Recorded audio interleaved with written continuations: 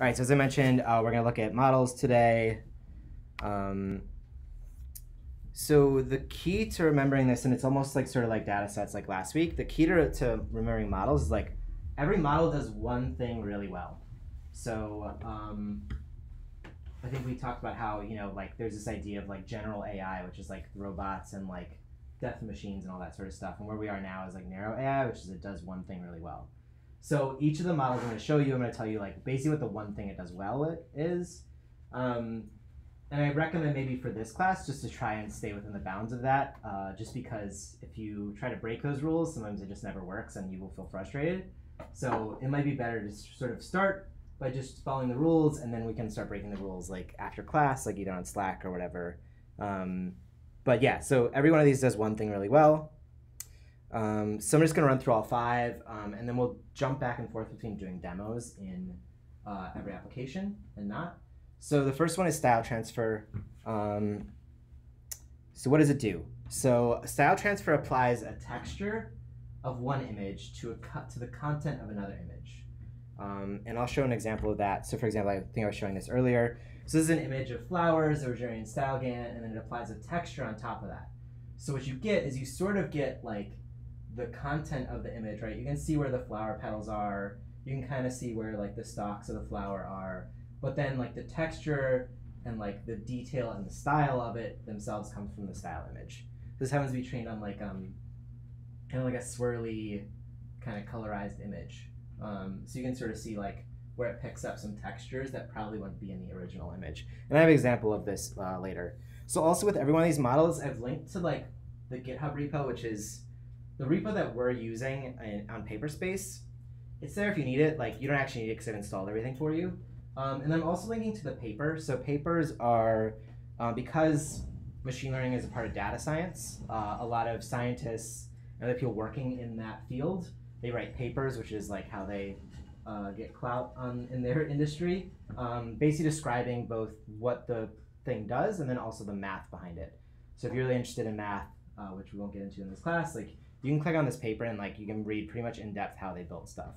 It also explains like some features that are maybe available in the repo that like we won't explore in this class, but are some other ideas within it. So these two are here if you want to dig in later. But the thing to remember about style transfer is that its input is one content image and one or more style images. So you can do multiple style images. At least in the repo that we have on Paperspace. In places like Runway, they only take one style image as an input. So that's another thing to remember is that Runway can be limited in what you can do, whereas the Paperspace model will give you like a bunch of superpowers to do other things with it. So you only need 2 inputs, and this is like why it's pretty easy to do style transfer and why I'd recommend like if you just want to play around for a little bit, like or a couple hours, like this is a good place to start. And the output is one image, and as I was showing earlier, you can do video, but basically it just means like you're running this over and over again on frames of a video. There's something a little bit more complicated than that, but that's essentially what it does. So here again, it's 2 inputs and then 1 output. So it's like pretty easy to do. Yeah, so here's the video version. This is, I think, a slightly different one than I was showing last week. Or showing earlier today, actually. But it does work. So here's an example of exactly what like this does. So you'll see here, actually I don't have an image of the content image here, but I've got 2 style images, right? So I add this and this to a content image of a flower, and you get this, right? So you can sort of see like where it's picking up some of the reddish textures from this right-hand image and applying them to different parts. And then you can see it's definitely picking up some of these like swirly pieces here and applying them to the leaves and other things. And so the way that this works, do I have any of this? Okay. The other thing is like you can also just get the texture but keep the color from the original. So I think what's kind of interesting here is you can see that in this version, it definitely like removed some part that was definitely red at one point. And it just sort of kept everything else. So it's a kind of interesting way to just like change the texture but keep the colors. And then another thing you can do is you can actually say, I don't want any content image at all. And basically this is what it looks like when it's applying just the textures almost to like a blank image. So you'll see here that it's taking those 2 previous images and it's just applying certain texture parts. Now the other thing that I've done for the Paperspace library is you can scale those style images to give you different scales of texture, right? And that's one of the things. So the Paperspace version that I have is like hands down the best library to use, and it's not available in Runway. So there's way more configurations and stuff that you can do within Paperspace than you could on Runway. So it's like, once again, like that's the reason you might want to use Paperspace, because it's a little bit more flexible. There's other tools in it. There's stuff like you can randomize your seeds to get different values here. You can do scaling. There's a lot of different stuff you can do in this version. But basically, like, this is also a cool way to just like kind of create some new textures from other images. And so the way that this works is it works on what's called a pre-trained model. So there's a model called VGG. You don't really need to know about this, but I'll just explain it. That has been like pre-trained to look for certain features in images. So what it does, it takes the layers. If you remember that graph I showed in the first week where there were like layers in between inputs and outputs. So those layers can correspond to different features. So what it looks for are what it calls the texture features. So it's looking for like textured kind of things. And it then applies that to the layers that look for content in the content image. So it's basically doing an additive, like sort of mathematic add between, take the layers that show textures from these images and take the layers that show content and structure from these images and adding them together. That's like way easier, or like that makes it sound way easier than the math provides, but that's essentially all that's going on. So what you'll also find is like what we might consider texture, which would be like, oh, I have a really cool, like, you know, like swirly, or like, I guess maybe like a gradient or something. You might say like, oh, I wish it would apply a gradient to like an image. It doesn't really work like that because, again, the features it's looking for are much more like detailed than like a gradient. So if you have a solid color gradient, it's not actually gonna find that as a texture because of the way that pre-trained model works. So I recommend playing with this just to sort of see where you end up with. But you will often find that like the results you expected are not what you end up getting. So you have to play with it a little bit to find like an image. Like that's why like this image, because it's very textured, tends to work well with stuff like this. And then this image, I have to play a lot with the scale because sometimes you want like just this detail, but you end up getting the whole image. So it just, you kind of have to play with this one to get like cool results. But you can get really cool results. And I would say this is like way cooler than just doing the Van Gogh stuff over and over again, right? So that's style transfer. Maybe quickly, like, let me just jump in and I can show how this would work in Runway. So in Runway, there's a bunch of different style transfer models here. Most of these work with pre-uploaded images. So if you go to adaptive style transfer and so basically the way, if I didn't explain this last week, the way Runway works is that there's a concept of models. These are all the models available to you. And what you want to do is you want to add them to what's called a workspace, which is like sort of like your area to work in. So I'm just going to take fast style transfer and add it to my workspace. You can create a brand new workspace and it gets pretty weird and funky. When you're in here, you'll see you have an input image option, and then you have some pre-built, what they call checkpoints, but these are pre-built output images. So like Cubist, I would assume is like a Cubist image. There's clearly a Kandinsky, there's a Google Maps texture, but like you can't choose a texture in this version. So the only one in Runway where you can actually choose the texture is, let's find it real quick, it is arbitrary image stylization. So you'll see here you have an input source and then this should actually be an output source, right? Well, I guess what it's saying is like, this is your content image and this is your style image. So I can just quickly grab some images from my desktop to do with this. So here you just pick File, and then you're gonna hit Open File. Let me just go to my Downloads folder and see if I've got anything fun in here.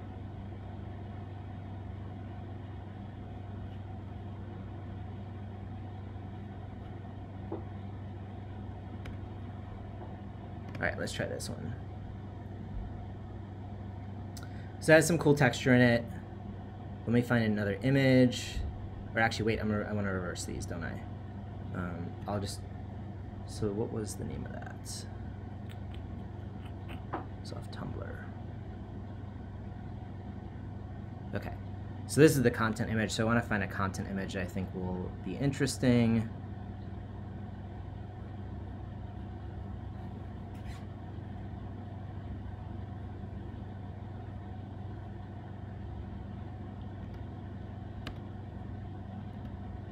So let's just choose this image. Okay, so that file is too big. So the other thing is like, Runway is like very specific about exactly how big all your images can be. So sometimes you have to find like a low res image to use. That's definitely gonna be way too big. This one might work, let's try it. Oh, okay. Good live demo, Derek.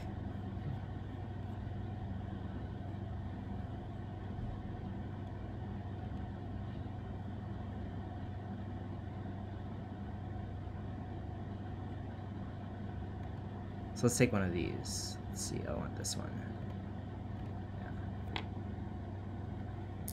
Yeah. So now with Runway, once you hit run, it's going to start charging me per minute.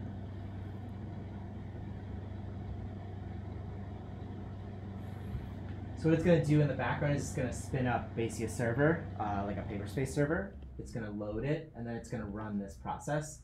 Now there's a ton of other options in here. That you might, if you want to play around in Runway, you could try with it. So like the first thing is like, look at that. Like I was expecting to pick up a bunch of these details and it didn't. Now why might that be? It might be that this image is too large. I need to scale it down. It might be, well actually let's try that. So let me just find this image really quickly. So the other thing you'll notice is like it outputs to 256 by 256, which is probably this image. So I'm guessing that this is probably much larger than that. So I think what we'll have to do is we'll have to scale it down to match. So let me just really quickly sort of do that. So you have to stop them, like, is it better to just let it sit or? It doesn't matter. I guess probably for now I could stop it. Also, they've given me a ton of credits to teach the class, so I just let it run. Would it count if they're not generating? Yeah, so as long as this button says running or it says stop, you're being charged. So I would definitely recommend like for you guys to like hit stop when you're done and maybe debug separately and then come back to it. I'm just lazy at this point and I don't mind giving them my money. But let me quickly find where that image was. Does quitting the client automatically stop it? Yes, it does. Yep. Cool. So let me open this one. So I can sort of tell you that like if you want to pick up this texture at this scale, you generally want the sizes of the images to match up. This is why inside of Paperspace I have that style scale parameter, because you can do it automatically without having to open it in Photoshop, re-upload the image, like that sort of thing. So what I'm going to do is I'm just going to make this a little bit smaller. So I'm just going to let's just make this 360. I'll hit OK. I'll save this out as something smaller. Why would it make it smaller? Yeah, so 1 second, and I'll explain what that is, why that is.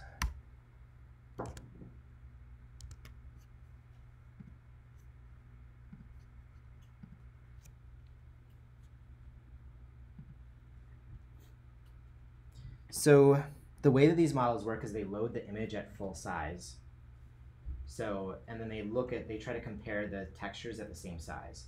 So because this one is like a third of this size, it's probably blowing. This image looks really bigger. It looks bigger to the model.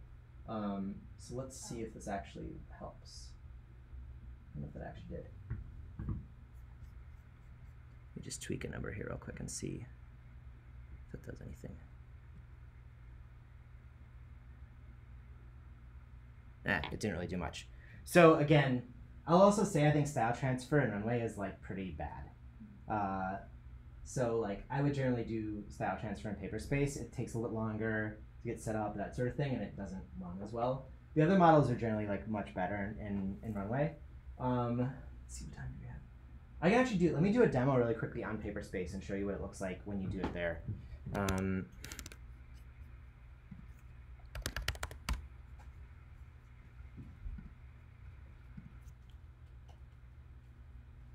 Okay, thankfully it didn't show my password. That's nice.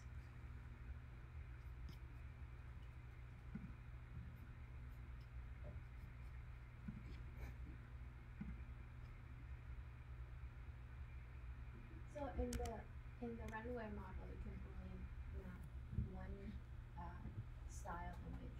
So in the other model, you can do more. Yep, in the other model you can do more. Yeah, exactly. So like, I generally will say like Runway is good for like pretty basic stuff, but I find it's not nearly powerful enough to do the things that I want to be doing in it. So again, like just to like reiterate how Paperspace works, you go in, you find your machine. I happen to have 4 machines at any one time. You probably only have 1. You go in here and you it says start. You turn it on. It's gonna take a little bit of time to spin up. Like I know that this actually isn't ready for me to log into yet, but it's there.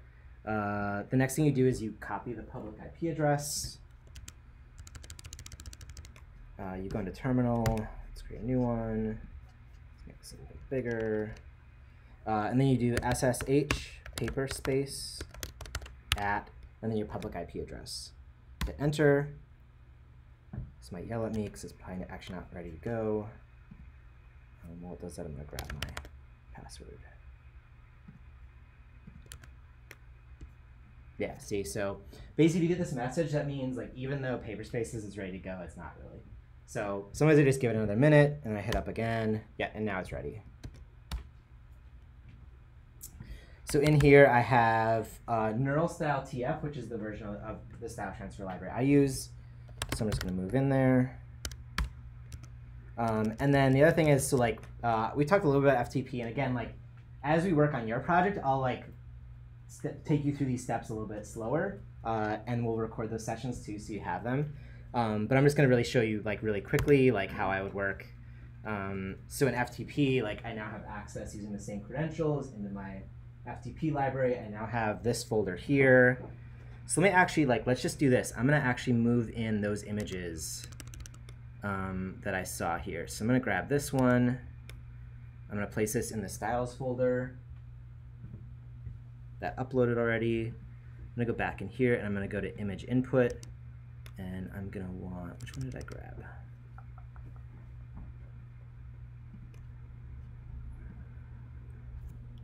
That's a future flower. I got to figure out the name of this thing. This guy? No, not that one. Boy, this is where I show off how badly I named everything.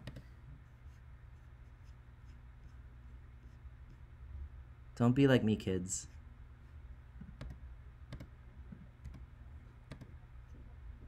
If I can't find out, we'll just grab one of these other ones.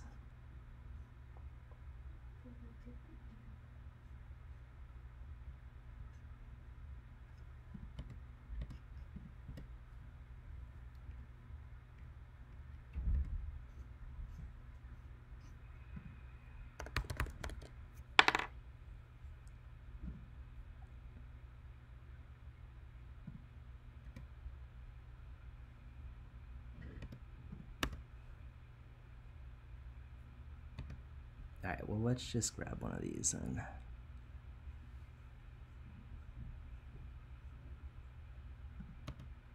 oh, there we go. That's it. Cool. And I just want to grab, let me just make sure the size is right. So this is a 512. I'm just going to drag that into image input.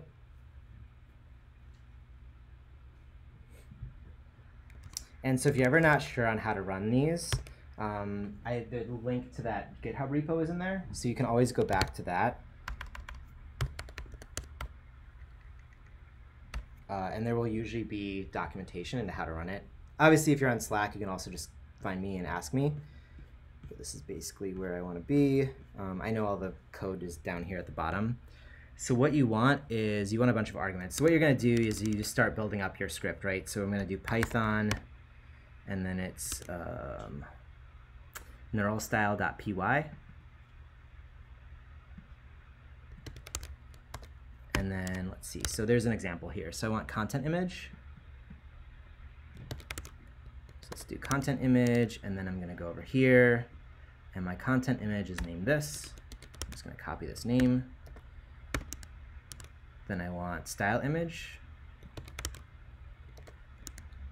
and my style image is named this, which thankfully I don't have to type because that would be terrible. And then what else do I have? So what else is here? So there's a thing called max size. So I know I really want the max size to be no bigger than what the content image is, because otherwise it's going to get fuzzy and blurry. So I'm going to type in 512.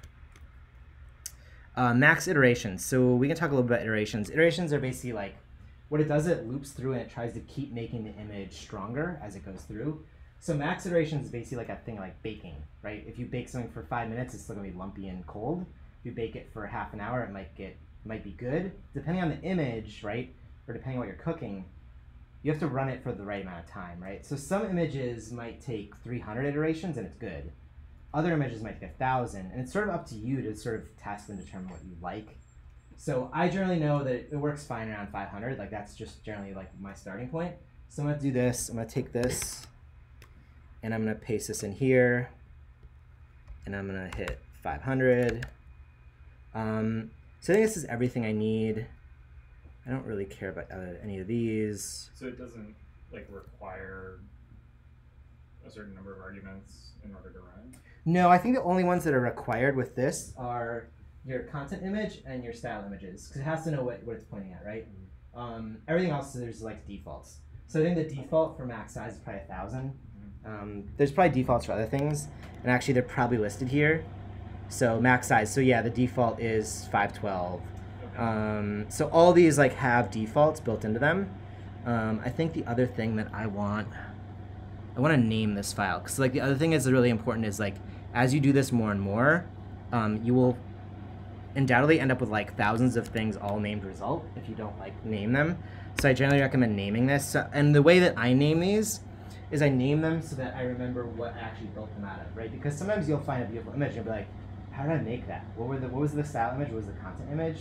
Where do I how do I find this? So I'll usually like just I'll name these so they match this. So the image name for this will be like FF15. Hopefully I remember what that means. And then Tumblr LUG. Like in reality, I would probably name those a little bit longer, or like just change the names of these files so that it makes more sense. But I think this is everything I need. I'm gonna hit run and see what happens. Cool. So you will get a lot of messaging coming back from this thing. You don't really need to know what any of it means. It's basically just, it's running a bunch of different things in the machine side. At some point,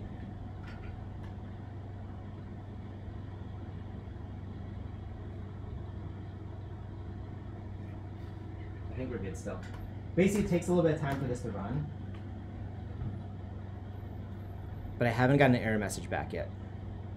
Yeah, so we're still doing okay. But basically, just like with Runway, this is probably what it's doing in the behind the scenes, right? It's like loading everything, and it's just waiting for it to start running.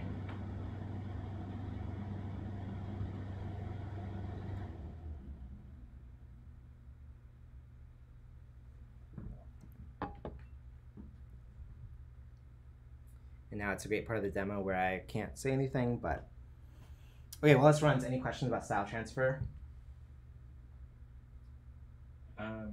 The seed for the random number generator, like, is that so that you could kind of replicate the exact way that the style was being applied? Yeah. Okay. So basically what it does, and this is not true of the defaults here, but you can start with random noise and build off of random noise. So if you're doing that and you want to like be able to recreate it at like the same scale or redo it, then yeah, that's what the seed generator is for.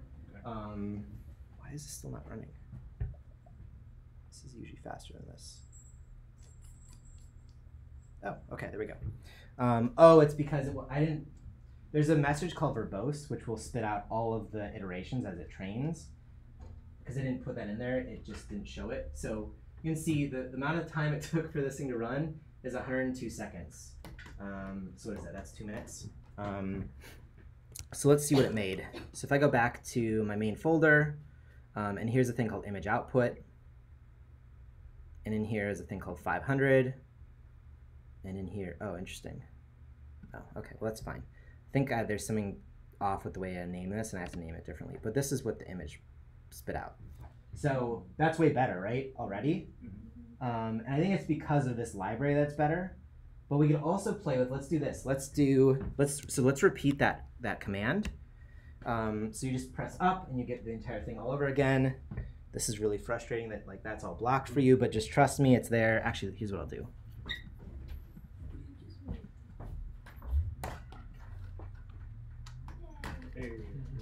that also works.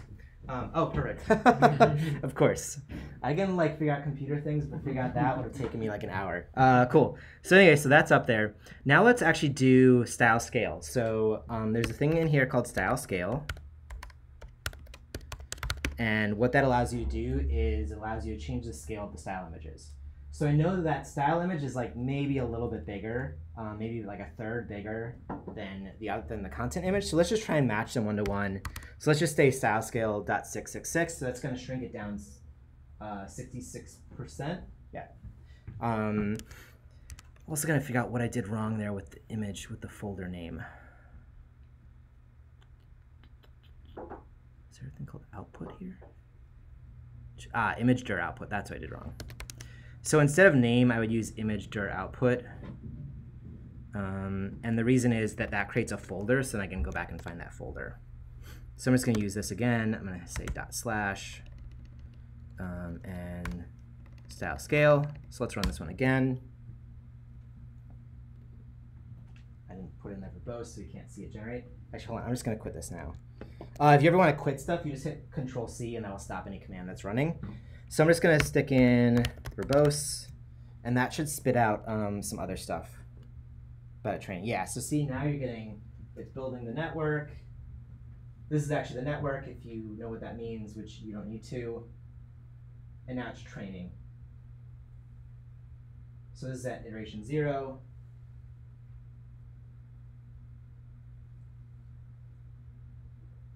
Now it's at 50, so it's basically like, it keeps cycling over this image to try to make it better.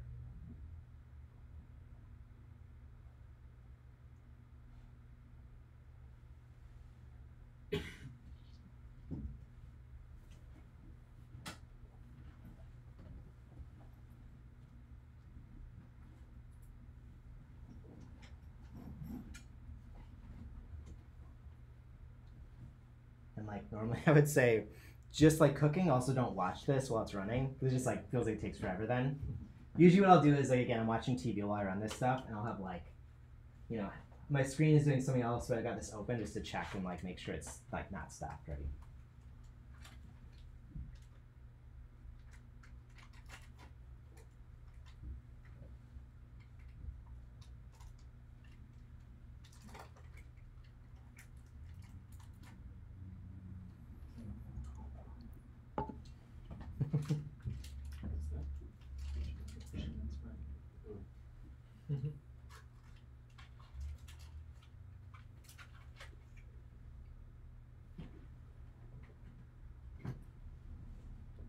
All right, there we go. So that somehow was also faster. I don't think, I mean, it's 6 seconds faster. I don't know if that had to do with the scaling or whatever it is, but clearly it happened a little bit faster. So now my image output folder is here.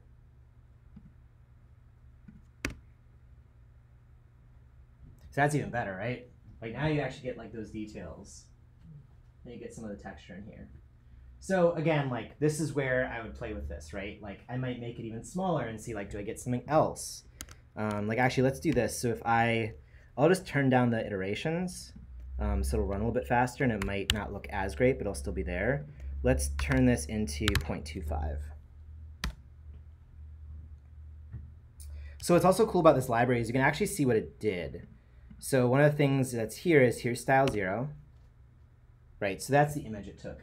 That's the image it based it on. Whereas if we look at this one, which is the first iteration, you'll see it took a much closer crop, right? Because they have to match. The image sizes have to match. So it probably picked up more of this, which has less texture than this. So that's part of what I'm talking about is like when you do scale, you can sort of see what it's doing behind the scenes.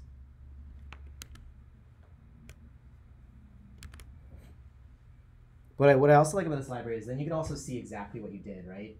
And what's nice here as well is if in metadata.txt, this is all of the settings you provided it. So if you want to remake that exact same image, you could input in these same parameters and you would get the same image, hopefully. Okay, cool. That took, wow, okay, that took like a quarter of the time. All right, well, let's see what that one turned out.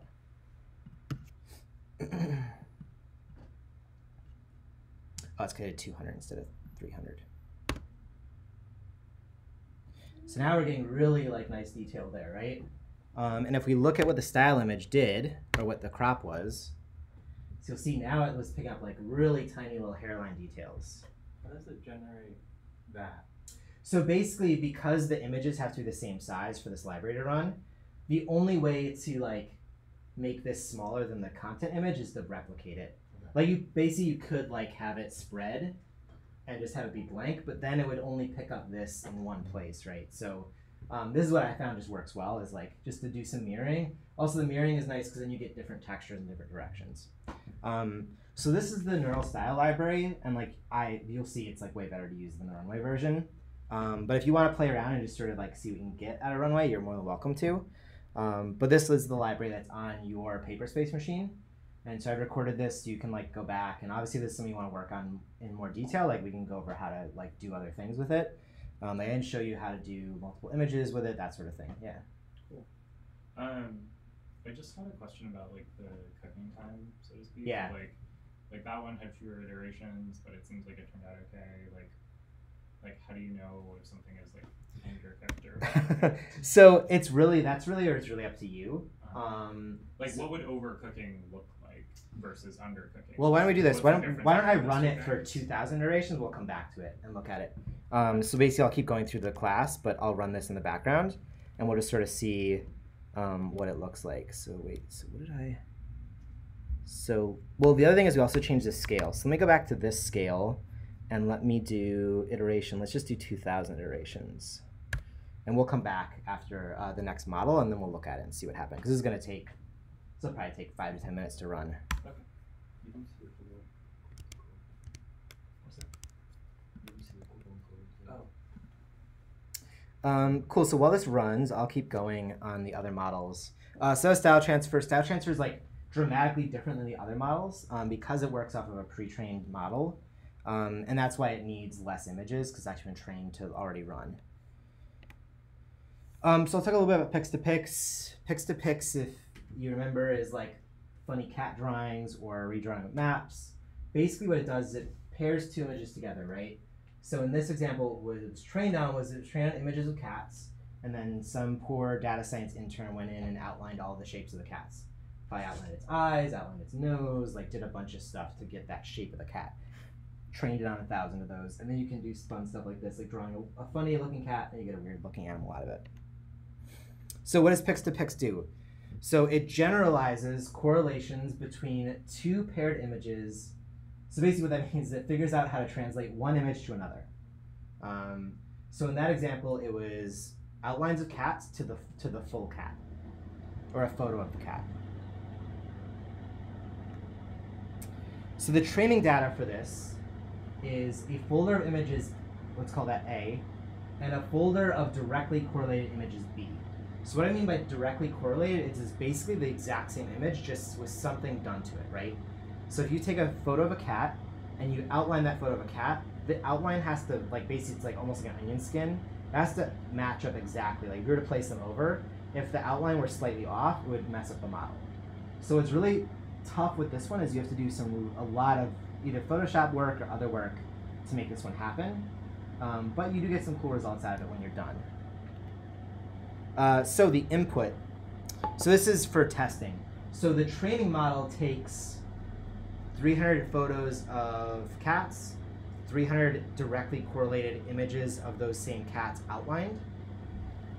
You train it on that, and then when you test it, you give it an image of either the cat or the outlines, and then it gives you the reverse, right? So if I give it an outline of a cat, it's going to give me the cat as a photograph. That's basically what we saw in that first image.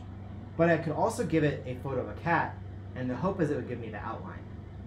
So it's kind of interesting in that you could actually get both back if you wanted to, but it kind of depends on like what you're training it on, right? Or like how, let's say I only train it on cat faces.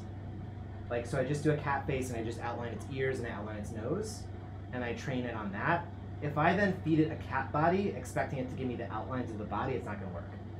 So the thing that is really important is like when you train it on something, you have to train it on either a very narrow set of data, which you only need like maybe a couple hundred images of, or you have to train it on like a very broad set of images, like I want a cat face, I want a cat body, I want a cat laying down, I want a cat sitting in its cat position, and then I need a lot more data. So like that's one of the things is like remember like what you're training on also determines what it's going to output to. Oh, so this is a great example. So this is probably what I trained it on, or like something similar to this, right? So you get an outline, you get a little nose, you get an ear, you actually get its arm, which is important, and then like this is this is probably the input image, and this is the paired thing that I trained it with. So like that's an example of like this is probably the right amount of level of detail in order to train it, and then you can test it by feeding it back just this image, and you get both.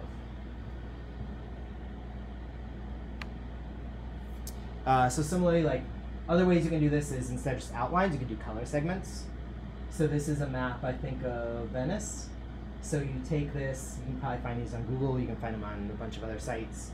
You take that image, you then segment all the colors, right? So red means buildings, white means roads, and blue means water. So you probably have to, again, like find 500 photos of Venice or 500 photos of other cities with like water bodies next to them, train it all together, and then you can start drawing weird stuff in those same colors, and it's going to try to convert them to what it was trained on, right? So all the blue is water. It's kind of funny that it's greenish. I guess it's probably because the Venice water is kind of gross. All the green is supposed to be like park or trees. The red is supposed to be buildings. It probably got trained on more than just those red buildings. It probably got trained in other cities. So it also is pulling in some blue. Maybe it's probably glass. It's probably glass buildings. And then white is roads. You can kind of see that kind of works, right? You get like a little bit of, sometimes you get pavement, sometimes you get like dirt roads, other things. So this is an example of like, again, like they had a bunch of training data, and then when they fed it was like an interesting, weirder thing. I personally, let me see if I have more for Pix2Pix. I don't. I personally find Pix2Pix to be the hardest thing to work off of because you have to both find the data and do a lot of manual work to make the paired data set. So unless you're like absolutely in love with this concept, I wouldn't recommend it for this class because it just takes like double the time to make a data set out of it. But let's look at like where this is in Runway.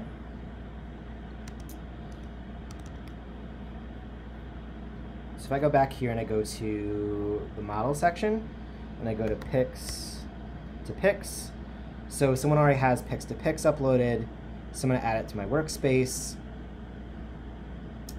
And the input here is a file, and there's facade labels to photos or day to night.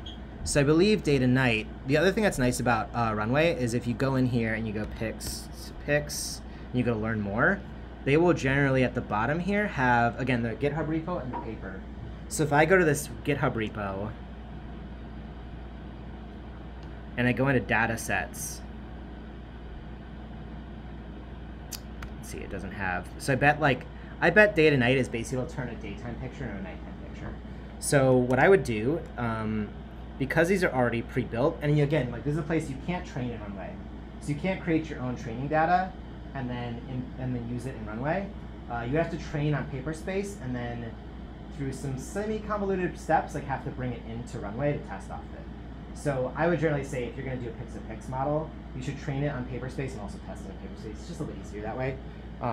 But because Pix2Pix already has its own data sets already trained in here, so like day to night. So let's just pick that one. I'm going to quickly find a photo of like, let me just do landscape.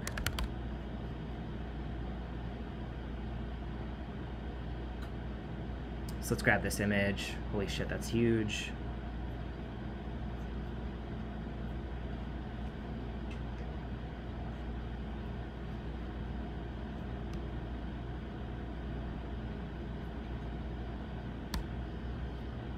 Download that. I'm gonna make this much smaller inside of Photoshop really quickly.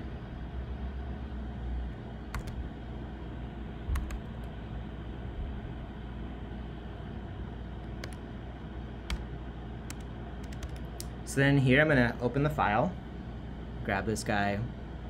So another thing just to remember is like the reason I made that smaller is the bigger an image is, the longer it's going to take to run, and or it just won't run at all. like a huge image through Pix2Pix just basically won't work because it's going to max out the memory on the server it's running on. So I find generally like, I can probably actually make this smaller. I generally find something that's like 500 pixels like works well in Runway. So I'm just going to run this remotely.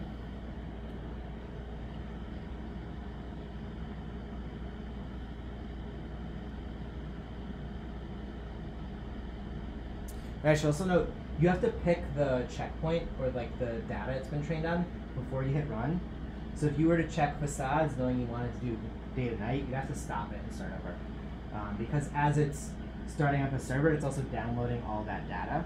So you basically like, you can only run one of these at one time. If Yeah. you feed it like 2 training sets, but you said that they have to match, Yep. right? But if you consistently feed them mismatched things, that they're consistently mismatched, Yeah. would that result in something? Probably.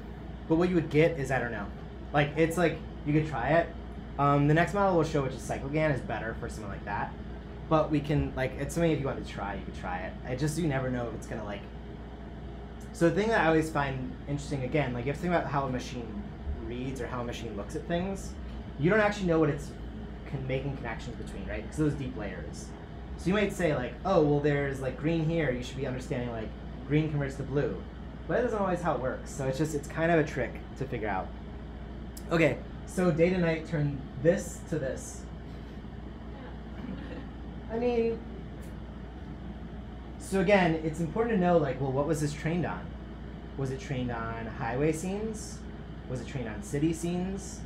Did it include lakes in landscapes?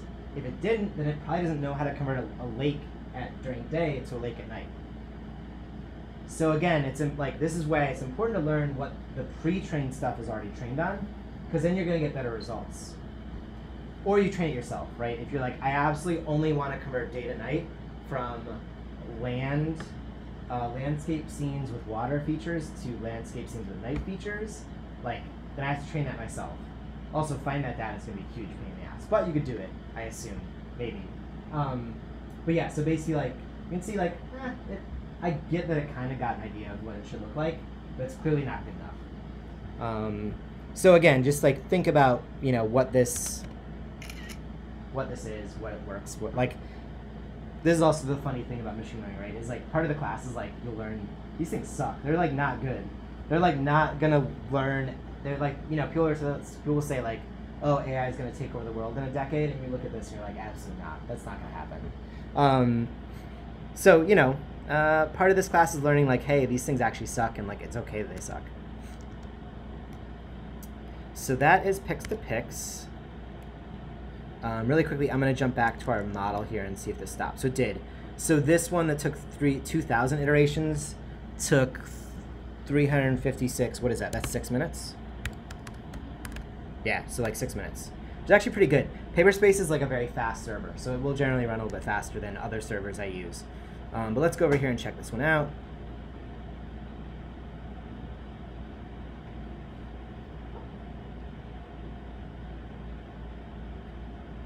So 2,000. So that's comparing to this.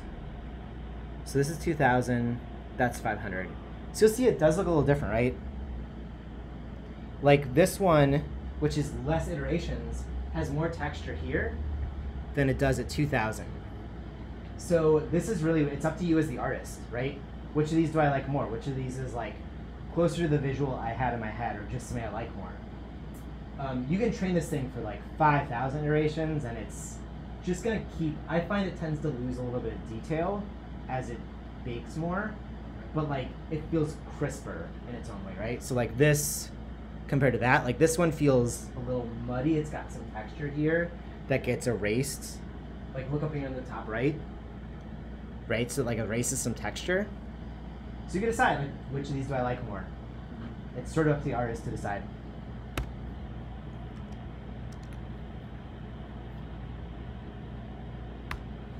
Okay, so next frame prediction. So next frame prediction is actually Pix2Pix. It's just a very special version of Pix2Pix.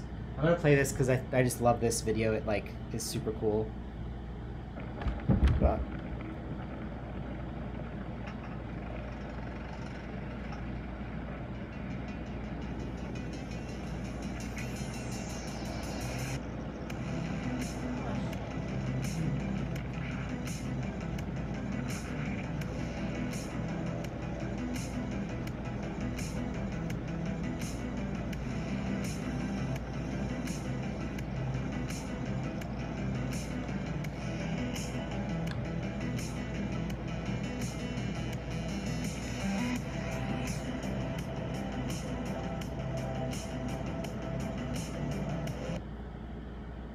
okay, so what is this doing?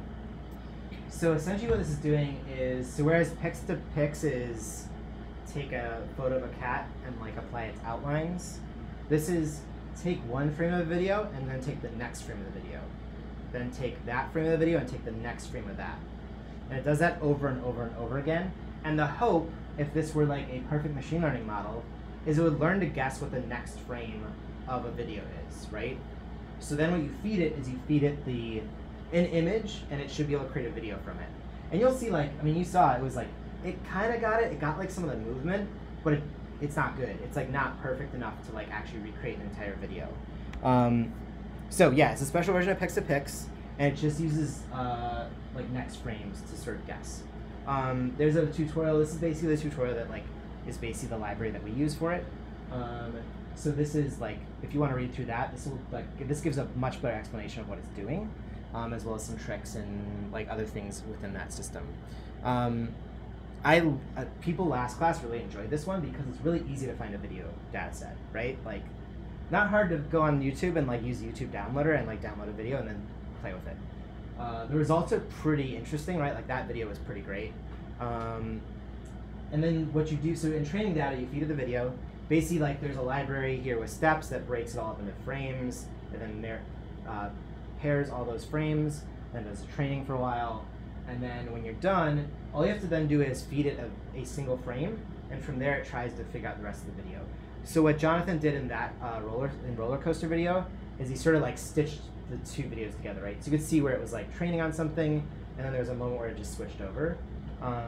And also this is another one where baking comes into play, right? So the longer you train this one for, the slightly better it gets at like learning stuff. It's never gonna get perfect just because of the way basically what people sort of figure out is they actually need to train on more than just one frame previous. You actually need to train on multiple frames previous, but that requires like a custom setup. But basically, like, it'll never get perfect, but it will get different outputs. So actually, I probably have a couple here that I can show you of like some next frame stuff I've done.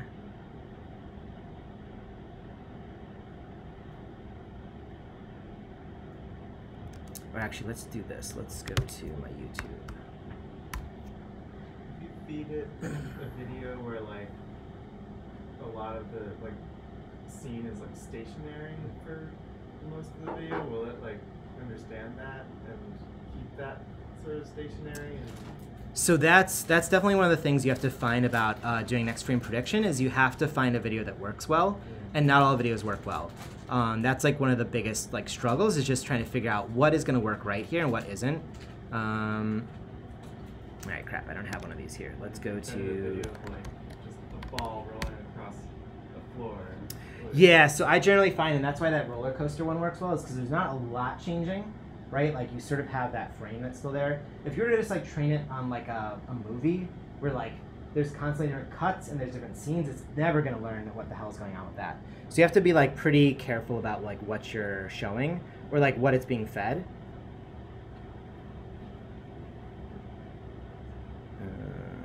Let's do this.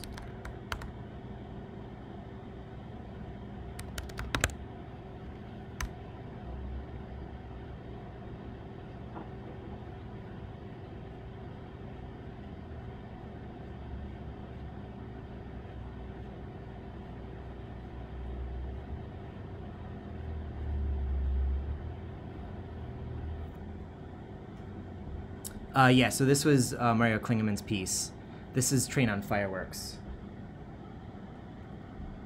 So it's like it learns parts of it, but it doesn't learn everything.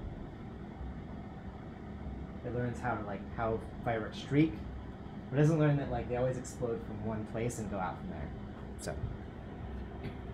Do you have to? Does your starting image have to be a frame from the video that you trained it on, or? It's usually best if it is. You can try other things, but like, so I know Jonathan, the guy who did that roller coaster video, then took that roller coaster training data and applied it to Mario, like a 8-bit, like the very early Mario game.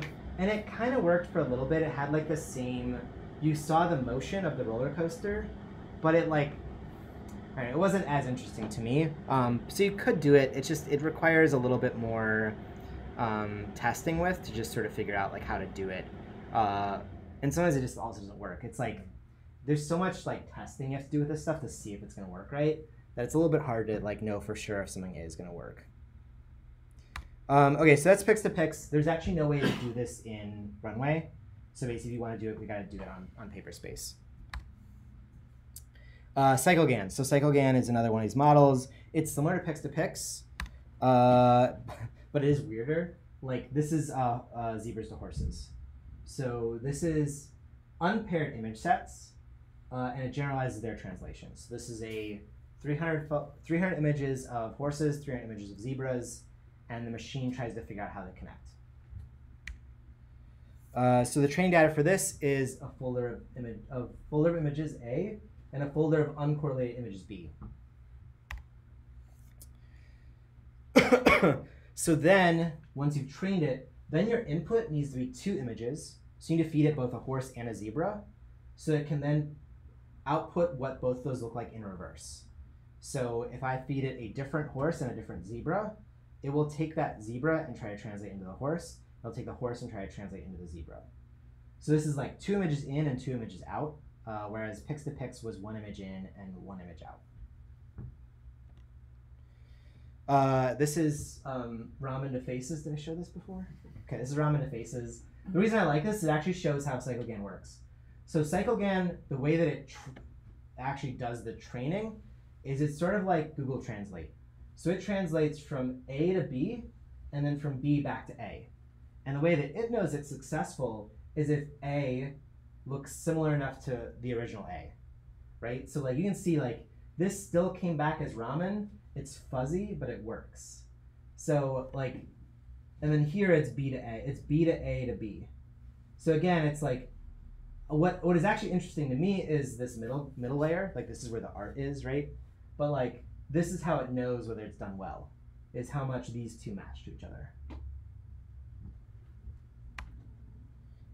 So that's StyleGAN. So I've this one is done on floral images and then like paint flow art, like where people like just pour paint on a thing.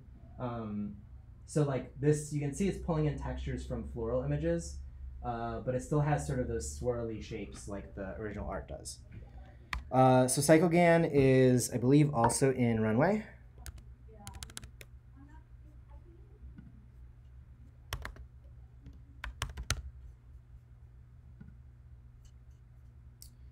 And so here, so let's do horse to zebras. So if we find an image of a horse,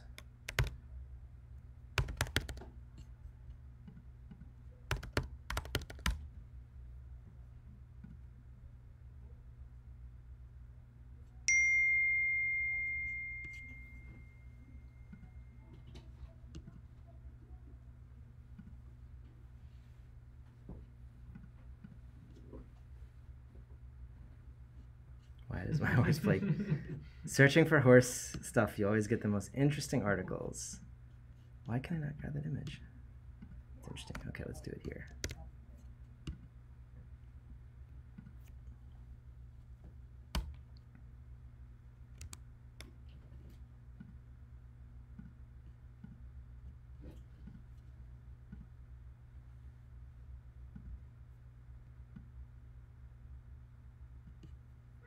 So let's just run this.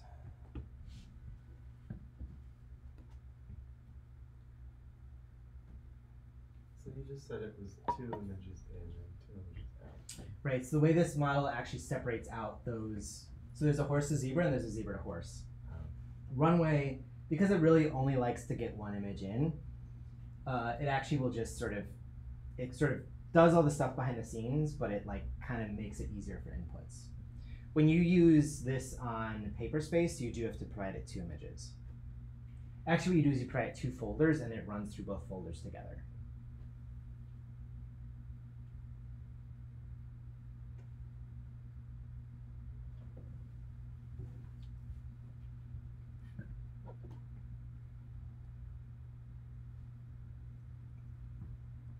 While this happens, I'm going to turn off my Paperspace server because I realize it's still running.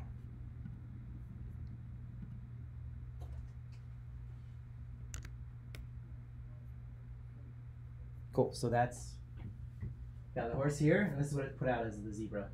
Pretty good, actually. I mean, you'll notice that it kind of screws up some stuff in the backgrounds. And again, that's just because what it's been trained on might not have purely clear skies. Like maybe it got a lot of clouds in it, and it's trying to maybe replicate a little bit of cloud feature in there. Could be any number of things. You'll also, what I find is funny is it starts to blend into the fence. Now another thing you could do is you could try to mess with this model a little bit more. Like what if I fed it, this landscape image? It might not do anything, right? Okay, look, it didn't really do anything. It kind of maybe found some stuff that looks horse-ish here, and like clearly like maybe tried to make, so like it found brown stuff in like a certain shape and tried to turn it into a zebra, but it didn't really do much else. So again, like, because these are trained very specifically on certain things, you have to like know what those things are and then be able to match those. So like I'm seeing here, there's another one that's called summer to winter. So let's stop the model. Let's switch to summer to winter, and then let's run it again here and see if we get a wintry image.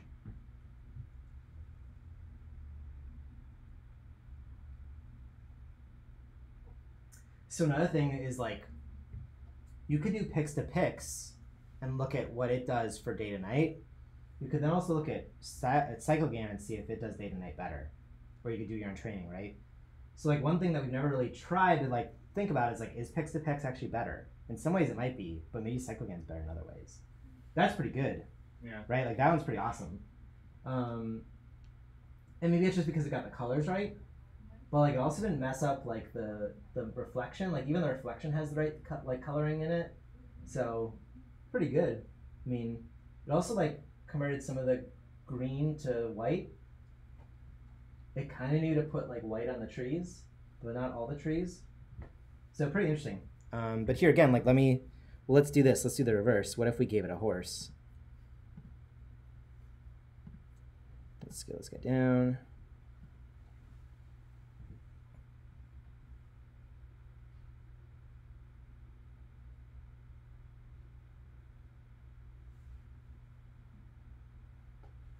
I mean, doesn't work as well, right? Like, because it didn't really find anything wintry. Like, it didn't find a landscape to work with. It turned the horse blue, which obviously wouldn't be right for winter. And but like it is kind of interesting is it got like a wintry sunlight out of it, right? So it got some things, but clearly not very good. So here again, like you could play with these and see like what happens if I screw with what it expects. But so far you've seen it like doesn't really work that well.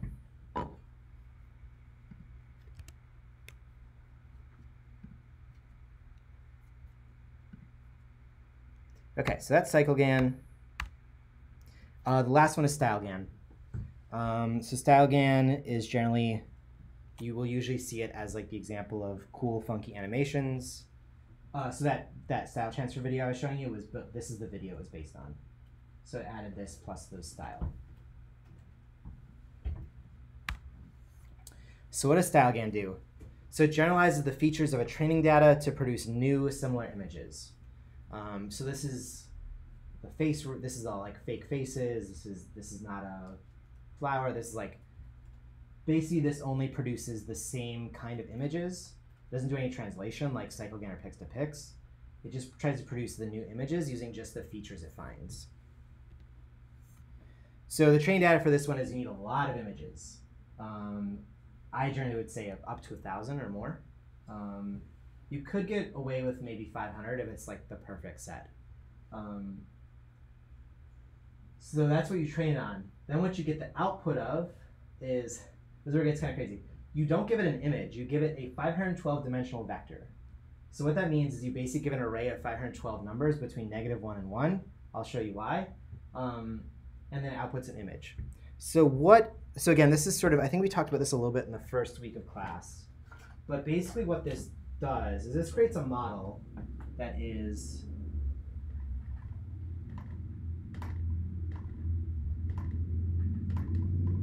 a 512 dimensional space, which our brains we can't actually do that math. So basically imagine 3 dimensions, but then just like multiply it times infinity, and you will get a 512 dimensional space. What you want in that space is, again, so we talked about this last week, is you want a single point. In 3 dimensions, that single point could be 0.5, 0.25, -0.125. That's the coordinate for that particular thing in 3-dimensional space. So you want a coordinate in a 512 dimensional space, which means you need 512 numbers of this. That's all that means. It's just like it's a coordinate in the space that it creates, and that coordinate happens to be an image.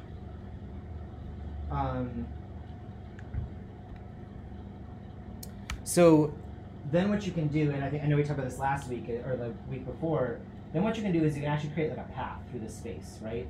Like you could say, like, oh, I want to go in here and I want to go back here. Like this creates an animation. So that video I showed you is basically like I pick a point to start and I start moving in that space. And that generates a animation because anything in a coordinate space that is very close to each other is a similar image but different. So as you move, you're basically like animating these features. So in the case of a face, it could be like an image, like a face going from frowning to smiling. It could be eyes going from shut to open. But you're doing that in amongst 512 features. So like lots of stuff is changing as you're animating through it. Yeah.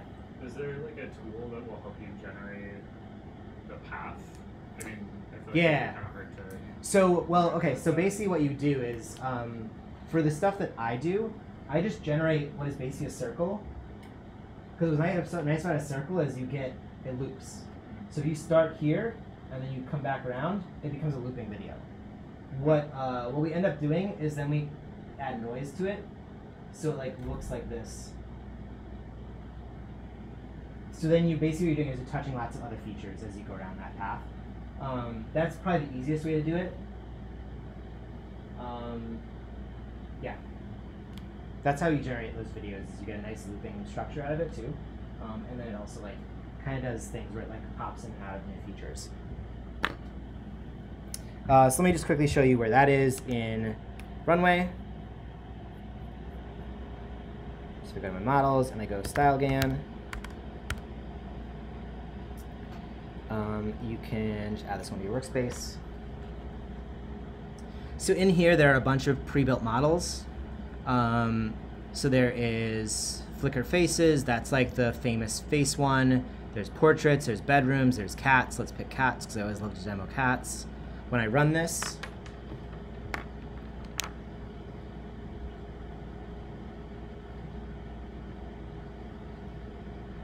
it's again just taking time to load.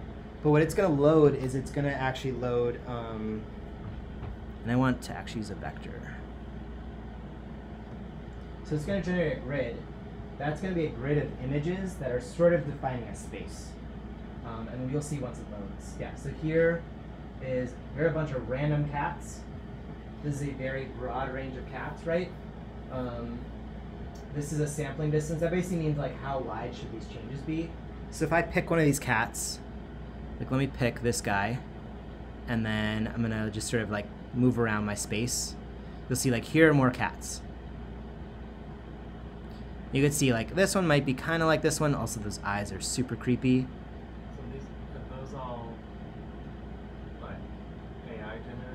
These are all AI generated images, yeah. So now, let's say I want to like take this cat. Like this cat looks pretty good, except that neck is a little weird, right? So if I refresh this, I'll get like a closer set of images. Or actually, let me do this. Let me turn the sampling distance down. Yeah, this is a good example. So if you make the distance really close, that's like a very narrow slice of the space, right? So like you can kind of see like this is a cat with a bigger face. This is a cat with its head tilted. You know, this is a cat that's a little more gray than pink. Like you can sort of see what the differences are here. And then to make those animations, we use a different program. Basically, Runway can talk to other applications on your local setup.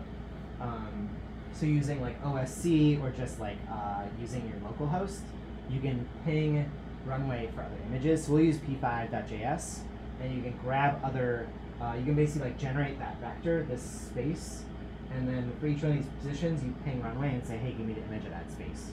Then you download all those and you convert it to a video afterward. But basically, you get 1,000 frames and you turn that into a video from there. Well, this is like, what's nice about Runway is you can't do this on Paperspace, right? There's no way for me to investigate this space and like figure out what's there. So the other feature here is called truncation. And basically truncation is, so the theory is like basically if you're at the edges of the space here, you're gonna get like weirder and weirder images because it's not where the space is clustered, right? The assumption is that like anything inside of this sort of space should be like generalized to like more normal looking cats or more like statistically like more likely cats, if you can think about it that way. So if you turn this truncation down, it says give me more of this stuff where it's more statistically likely that I get a cat.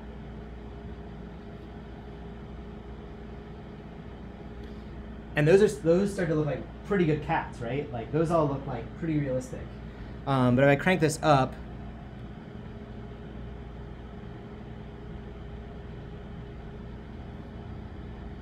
those are still pretty good looking, but I think it's because I'm in a good space where like there are lots of good looking generalized cats. Well, like this one is a good example. Like I think it has like 5 legs or 6 legs. Like it's just like hard to tell. So the other thing you could do is you could change the sampling distance. And like now we've got, that cat's pretty weird looking. Like, I think it's got 8 legs. You can also see like the texture is kind of different. So again, it's just sort of like, do I want a realistic looking cat? Then I might turn this down. And if I want like a very narrow animation set, I might turn this down. Just to get a sense of like, or actually like in P5.js, you can set the radius of this shape, right? So if I wanted to touch all of these areas, I do this, and I might even like do this. If I want just like a very narrow set of images, and I want the animation to kind of move slowly or like not change dramatically, I might do like something like this. I might stay within a similar region. And there's ways to tweak that in P5.js. So that's StyleGAN. Where do you, in Runway, where would you like, can you only work in those? So yeah, so again, training, you can't train on Runway. So if you want to train on your own images, you have to do that in Paperspace, and you have to bring that model that it outputs into Runway. And I have a way to do that, so if that's something you want to do, we can do that together. But yeah, they only have these sets in here for Runway for you to train off of. So like, there's cupcakes, okay, I don't even know, whatever. Flowers, rainbows, bedrooms, cars, landscapes. Also, each of these has a different output size. So cats was trained on 256 by 256. That means the highest resolution you can get is 256 by 256. Flickr Faces is trained on 1024 by 1024. So you can get a much higher face resolution out of this. And when you train, you can also train it for resolutions. But you can only ever get out the highest output. So the highest is 1024 by 1024. So if you train at 256, you'll never get out of 1024 by 1024. The size you train at is the size of the output. So you said that for StyleGAN you need around like 500 to 1,000 pictures. Yeah. But you technically train it on just 2 images and it would just be boring and interpolate between the 2 images? So actually what you end up with is, let me see if I have an example of it here. I bet I have an example of this on YouTube.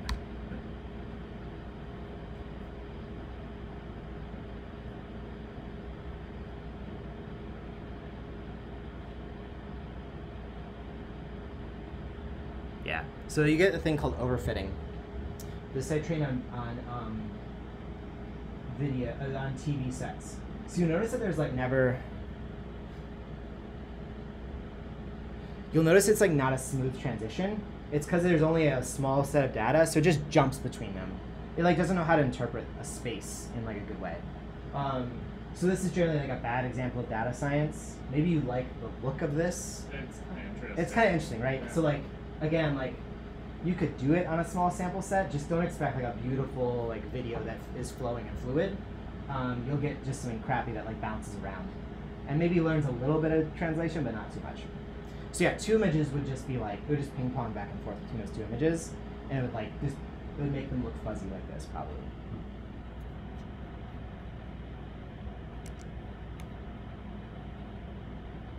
Okay, so that's it for the models we have. I would say if you're thinking about what you want to work on, I sort of ordered these in what I think are easiest to hardest. So style transfer is easiest just because it takes 2 images. You can play around. It only takes 5 minutes to make one. So it's pretty like low level of effort, low level of time commitment.